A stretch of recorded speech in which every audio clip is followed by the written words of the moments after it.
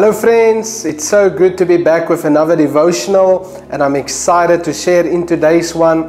And today I want to talk about step by step. And step by step is how God leads us in life. It's also the approach that He wants us to take in life. You know, many times we want to have a whole picture and we want everything figured out in life. I know many times in my own life when God gave me something to do, or when He led me to do something or to go to a certain place, I would always ask Him, Lord, how long is it going to be? What is it all going to entail? And you know, I'm still waiting for answers on some of those questions. And that is because God doesn't always give us the whole picture. God gives us step by step, and He wants us to trust Him as we take the next step. Because if God would give us the whole picture, there would be no need for faith. And God wants us to always trust Him. In fact, the Bible says that without faith, it is impossible to please God. So God only gives it to us one step at a time so that we can continue to trust Him, to look to Him, and to have faith in Him. And another reason why God does it that way is because He doesn't want us to get overwhelmed. You know, especially when crisis hits, we can get overwhelmed when we think about all the things that need fixing, all the things that we need to do, and all the things that might need restoration.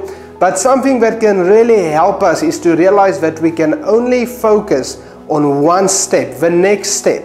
And as we do, God will give us the one after that. The Bible says in Psalms 37 verse 23, "The steps of a good man are ordered by the Lord, and He delights in His way." So this is really good news. We see here that the steps of a godly man or woman are ordered by the Lord, and God delights in His way. He delights in our journey as we take every step that He gives us. And I believe this principle that I talk about today can be seen clearly in the first miracle that Jesus performed when He started His ministry on the earth. And that is found in the book of John chapter 2. Jesus attended a wedding and they ran out of wine, and the mother of Jesus asked Jesus to perform a miracle and basically to start His ministry. And the Bible says that the mother of Jesus told the servants to do exactly what Jesus told them to do. And we see then in verse 7 of John chapter 2, the Bible says Jesus told the servants, "Fill the jars with water." And when the jars had been filled, He said, "Now dip some out and take it to the master of ceremonies." So the servants followed these instructions. It goes on to say, as the MC tasted the wine, that he commended and that he mentioned that it was the best wine he's ever tasted.